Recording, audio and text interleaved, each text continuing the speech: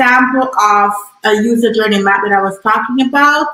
And this one has to do with, you know, this person, and we just give them a name, just to personify them. We give them an image, we give them a name.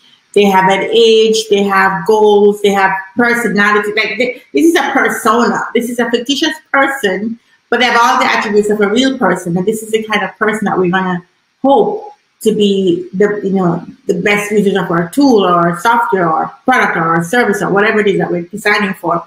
So in this case, you know, this is Sarah, and the scenario is that Sarah is going to the movies. She's excited to go out for the night and will meet her friends at the theater. Now, I got this from Lucidchart. So if you guys have Lucidchart, this is a great template that you can get as well just from Lucidchart.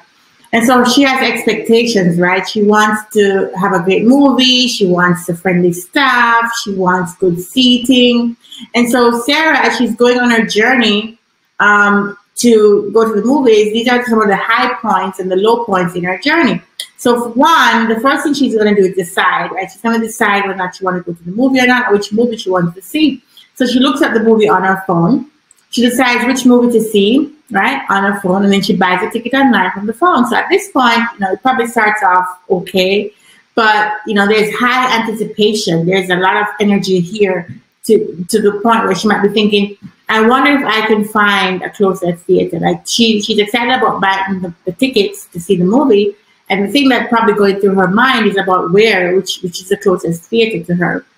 And then there's the whole travel. So she drives to the movie theater, she stands in line and buys popcorn, and she finds a seat next to a friend. So this could be a little bit of a low turn in her feeling, because she may have to deal with traffic, you know.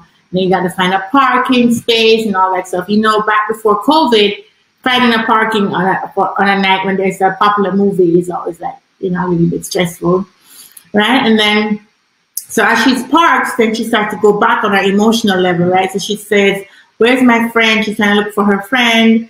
During the movie, she's watching the movie, and while she's watching the movie, she's having a high positive experience, right? Now she's relaxed. She's able to just sit back and enjoy. You know, so she might be thinking, finally, I can relax. And that's the highest point of this whole going to the theater experience, right? And on her return, she exits the theater and she's driving home. So now she has to go find her car. And then it might be that she gets home late and she's like, wow, I have to go to work tomorrow. So, you know, I spent a lot of time being out tonight. So she might just end on a little bit of a low turn.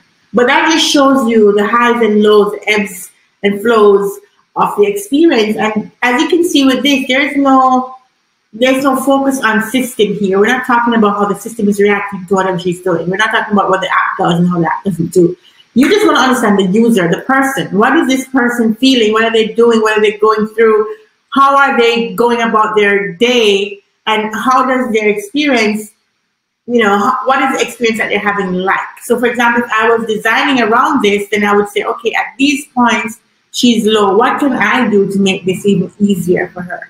You know, what can I do when she's going down in the emotional side of it to help?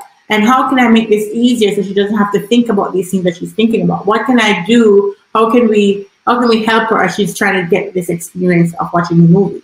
So things like that is what you want to be doing when you start off designing a new process, because you want to understand the world in which your process is going to, live. This is true for all processes, but especially for new processes, because when you onboard a user, I find a very good onboarding process will really go a far way for them to be loyal and to continue and to use it. You want to give a great first impression. And if this is a new feature, a new, functionality, a new service, a new product, then you have the golden opportunity to give a first impression that is going to be lasting.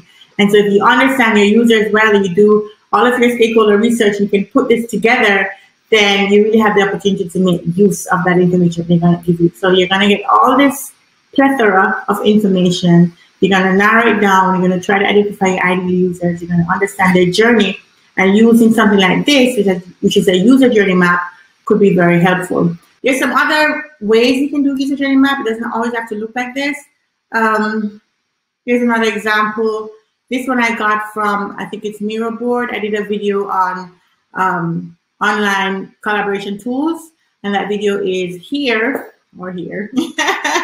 Go watch that video to see all the different tools And this is the one from Miro Board that just came with the tool, and it basically gives you this persona, who they are, the reason why they want to use the product or service, and the reason why they want to buy it, and basically their interests, their personality, their skills, their dreams, you know, the relationship with the technology. So you really want to map out all the different facets of this person that's going to be your ideal user, right, or the ideal customer. So these are just ways you can document that. Here's another way, which is also very popular here, is a picture. As usual, we put a picture to personify the person. They put their age. She's Janet. She's 38 years old, married, living in Berlin, Germany. I mean, you could get down to a lot of detail, a lot of detail, their age, their marital status, their location. It can be that detail.